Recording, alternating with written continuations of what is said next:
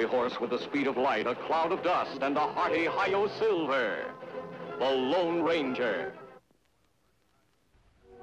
For the first time within the memory of man, the stage from Rimrock to Red Pine was ahead of schedule. Amos Carter, the driver, was trying to impress his glamorous passenger, Mademoiselle Marianne Mornay, the opera singer who was making theatrical history with her tour of the Far West. Miss! Mademoiselle! Hey, Mademoiselle! Well, you seem to have made the usual conquest, my dear. You better speak to the fellow before he falls off the coach. Yes, Amos. Is it something you wish? I just wanted to tell you, Mademoiselle, we're 15 minutes ahead of schedule. Ah, oui. Oh, monsieur, you are wonderful driver. Merci beaucoup. Come on, Throckmorton. Get on there, Luther. Get on now. Come on, right there, George. Come on, get down.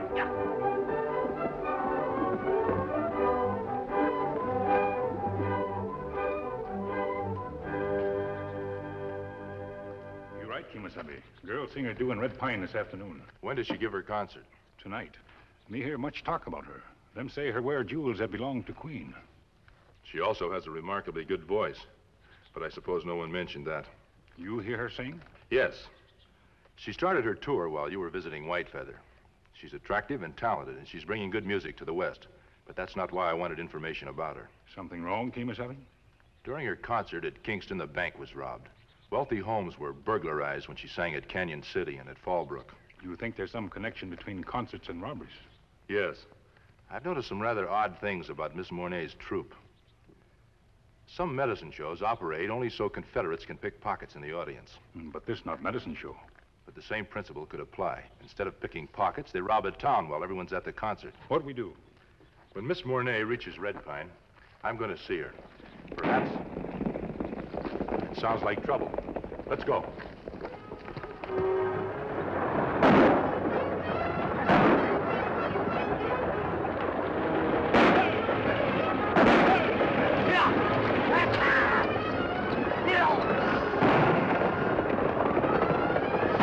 Get back.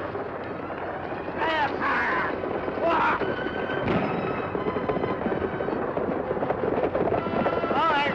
Don't stop it.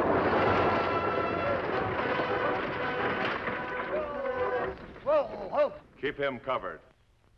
Come out with your hands up. Come on, hurry up.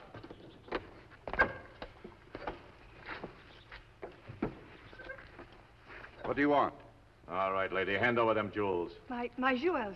You didn't think I wanted your autograph, did you? My good man, those gems are world famous. You'll never be able to dispose of them. I'll take my chances. Hand them over. I will not give them to you. Well, then I'll take them. Let's get out of here.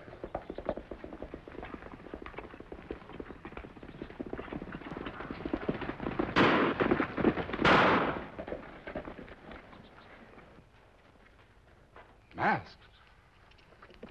Are you all right, Miss Mornay?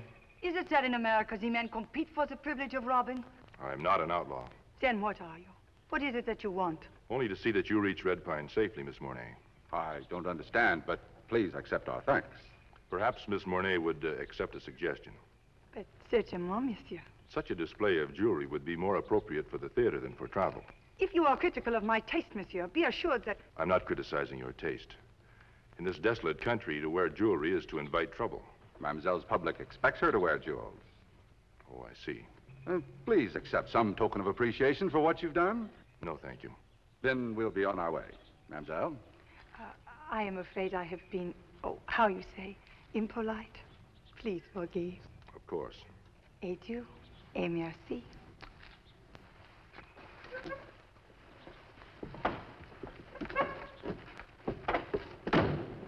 All right, driver, go ahead.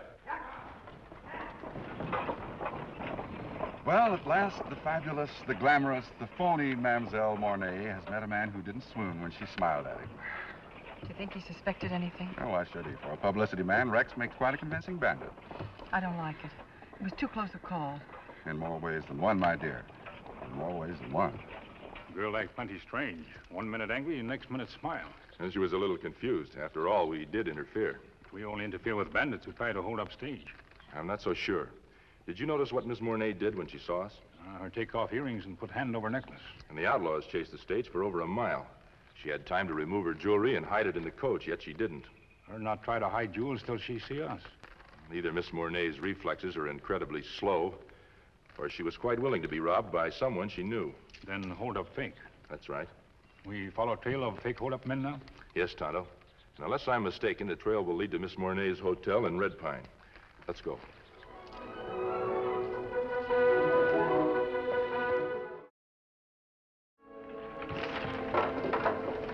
Whoa!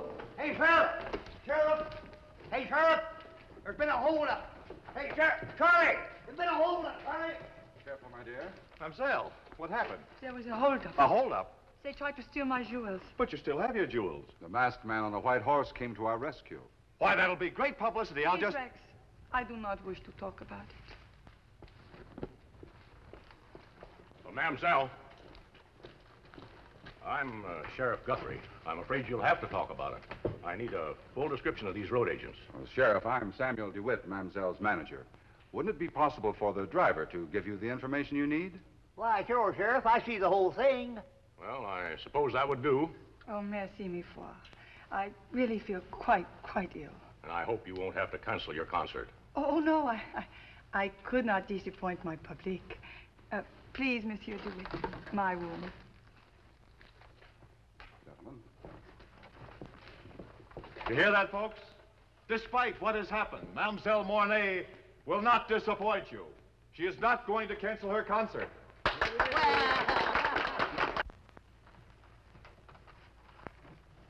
Well, how was I? You're improving, Maggie. Frankly, I thought I was sensational. Say, that masked man almost shot me. Who was he, anyway? I don't know, but I don't like this kind of publicity stunt. Is that so? Sending a sheriff and posse after non-existent bandits, it just isn't right. Don't you like the way we're handling your career? Oh, of course I do, Sam. I'm having a wonderful time, and I'm getting a chance to sing, only... If you're unhappy, you can always go back to that dance hall in Abilene. Oh, I didn't mean that, Sam. You know I'm grateful. Then let's hear no more about it. Come along, Rex. Rex.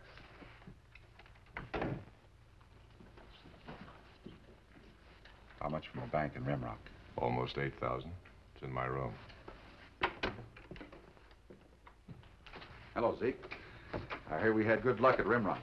Much better than we had this afternoon. Now, we had to stage that robbery. Now, if anyone tries to connect us with the holdup, we look innocent and point out that the gang also tried to rob us. Well, here's the dough. Good. $7,843. Count it if you want. I shall. Well, what have you got lined up here? The bank's too well guarded. I figure the safe downstairs is our best bet. That's a little close to home, isn't it? Oh, what of it? You and Maggie will be at the theater. Zeke and I'll have left town to handle publicity in Rock Spring. Look, this time, can't we double back before we get too far out of town? I'm getting saddle sores. All right, but be careful. Now, don't worry about us. But what happens when Maggie finds out we're using her to cover these robberies? We get rid of her. We get ourselves another ambitious young singer.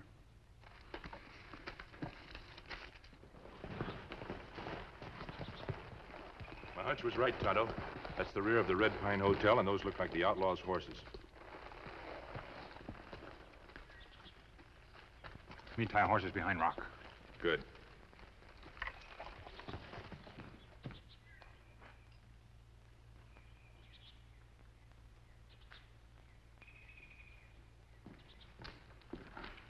Them same horses? Yes. And now they're hitched to the buckboard that belongs to Miss Mornay's publicity man. That proved them crooks. Well, we need more evidence than this to connect them with those robberies. What we do? I'll call on Miss Mornay. You know her room? She'll have the only suite in the hotel. You wait here.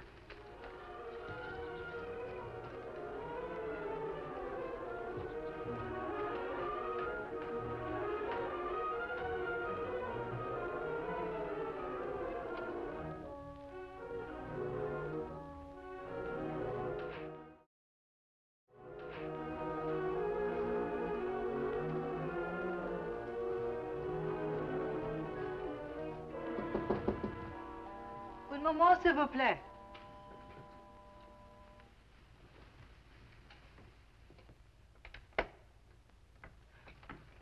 You? What is it that you want? I'd like to talk to you. But I am resting now. Could you not return later, please? I'll be brief. Really, monsieur? My friend and I followed the men who held you up. Yes? Their trail led directly to this hotel. Their horses are outside, hitched to a buckboard that belongs to your troop. The horses must have been stolen. I don't think so. What do you think? That you arranged a fake holdup. How dare you make such an accusation? Would you rather I go to the sheriff? If you wish. Very well. Wait a minute. You're right. That holdup was a publicity stunt. You've lost your accent. Well, that's phony, too. Please, don't give me away. This tour is the first decent break I've ever had.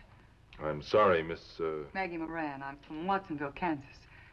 I put on that French accent because Sam said people won't come in out of the reindeer, an American singer.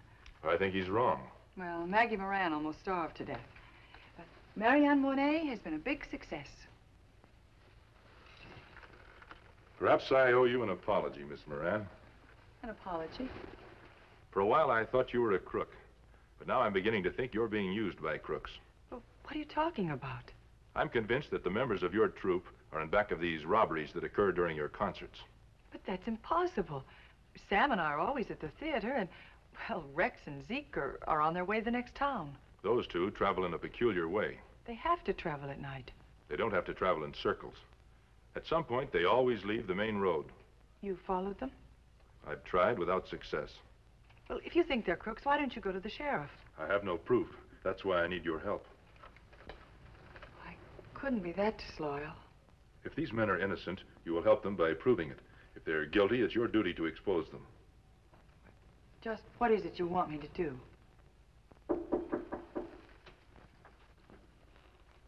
Say something. Who is it? The boys are ready to leave for Rock Spring. Anything you want them to do for you there? No. Merci beaucoup. Ask him to come back as soon as they've gone. Sam. Yes? After they've gone, I would like to talk with you. Of course, Mademoiselle.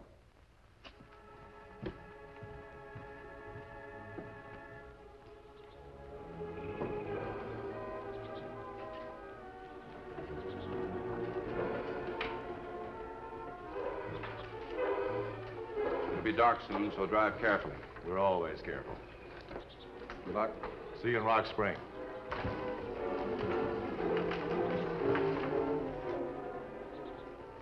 Do you think you'll be able to go through with it? Yes, but I just can't believe Sam's crooked. In about an hour, I'll have Tonto deliver a letter. Tell him the reaction to the test. Hope I can remember those figures. 6,000 at... Sam? Yes, Mademoiselle. Un moment, s'il vous plaît. Quick, that door leads to the balcony. Thank you. Good luck.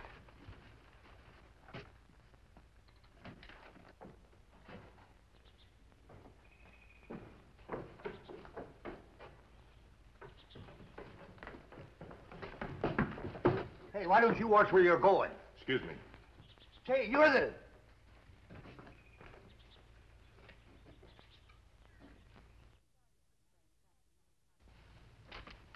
I've decided to quit playing cat and mouse. What? Now that your little scheme is working, I want in on it. What are you talking about? I'm talking about 6,000 from that bank in Kingston, jewels from that house in Canyon City, and 2,000 from Fallbrook. I want my cut. I see. Now, then we understand one another. May I ask how you found out? Oh, it wasn't hard to figure. I don't believe you, Maggie. Who tipped you off? Nobody. I'm counting on a 25% cut.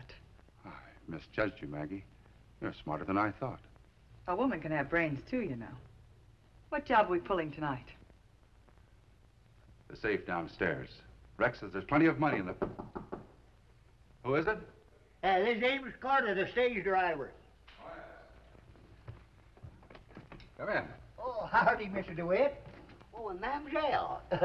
Oh, I was just heard the sheriff saying that he wouldn't have to question either one of you about the holdup. Merci, Amos. It is most kind of you to inform us. Oh, not at all, not at all. Oh, say, by the way, I just saw that masked man leaving. Did you find out who he is? The masked man? Yes, I saw him coming from your veranda. Oh, you must have been mistaken. Oh, no, I wasn't, no, because he run right smack dab into me. Like to knock me down. Well, we didn't find out anything. Thanks for coming by. Oh, that's all right. Goodbye. Goodbye. Goodbye, Mademoiselle.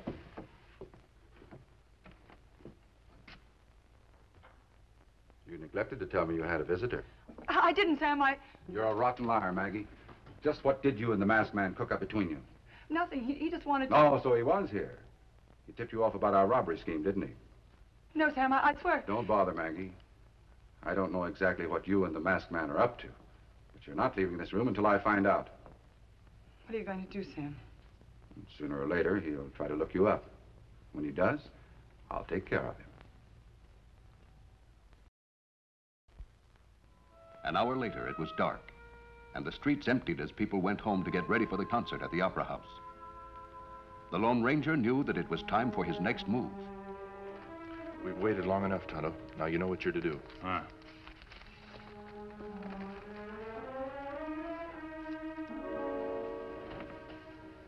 If I don't show up at the concert, people will ask questions. If the masked man doesn't come here, we'll go to the theater as scheduled.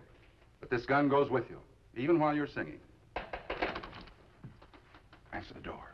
Make whoever it is come all the way in so I can see him. Now, go on.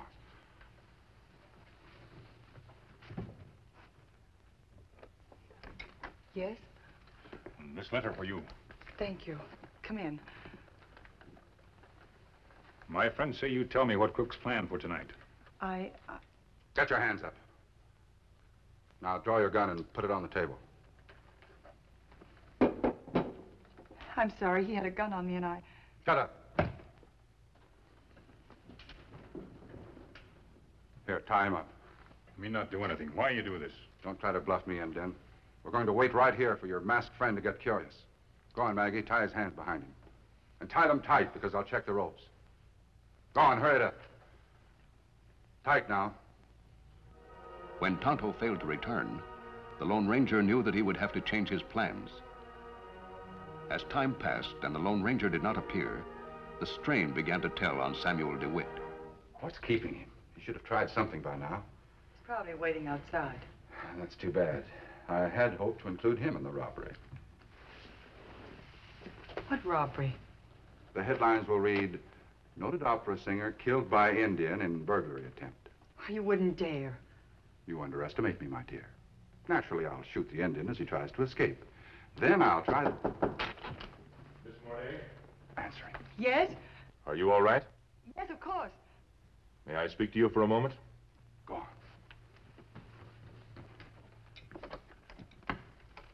Where's Tonto? Didn't he bring you a letter? Put up your hands. Step into the room. Put your guns on the table. One at a time. Easy now. Now the other. Careful.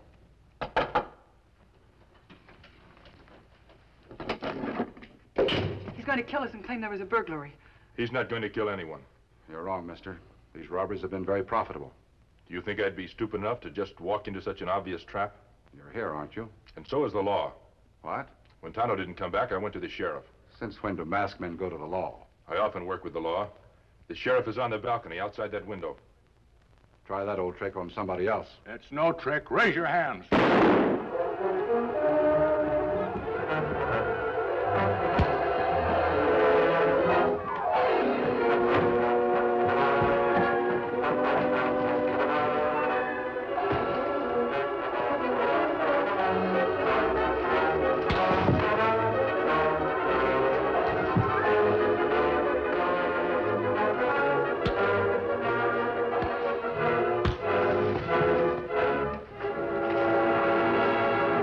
Nice work, fella. Did he get you? Only in the shoulder. I'll be back as soon as I lock him up. Come on, DeWitt.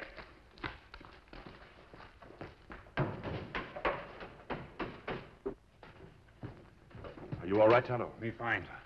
Did you find out what they planned for tonight? Yes, Rex and Zeke are going to rob the safe in the hotel. Good. We'll be waiting for them. You'd better start for the Opera House. You're going to be late. Oh, I couldn't sing after all this. If you don't, they might suspect a trap. Oh. You're not only going to sing tonight, Maggie. You're going to tell the audience who you really are. Oh, but I wouldn't dare.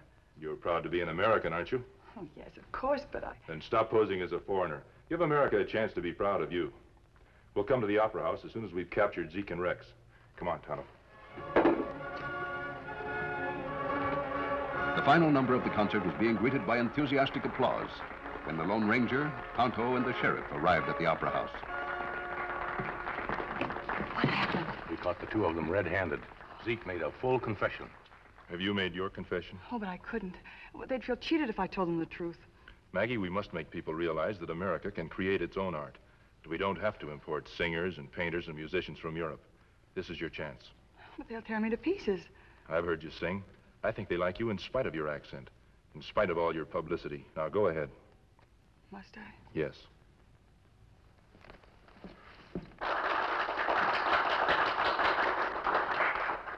Ladies and gentlemen, I have an announcement to make. I suppose you're all wondering what's happened to my French accent. Well, the truth is, I'm a fake. I'm not French. My name is not Marianne Monet. I'm just plain Maggie Moran from Watsonville, Kansas. I deceived you because someone said you wouldn't be impressed by an American singer, and, well, I'm sorry, and that's all. Hey, wait a minute. Why are you telling us all this? Because a friend of mine said that I should be proud to be an American. And I am proud. I don't care what happens. Well, good for you. I say hooray for Maggie. What about you folks? Huh? Hooray for Maggie. Oh, they didn't hate me. They're applauding. Of course they are. Oh, where's the masked man? He and Tonto had to leave. They asked me to say goodbye. Oh, I never even thanked him. I don't even know who he is. Well, I do. This isn't the first time he captured a gang of crooks or set people right with themselves. He's a truly great American, Maggie. He's the Lone Ranger.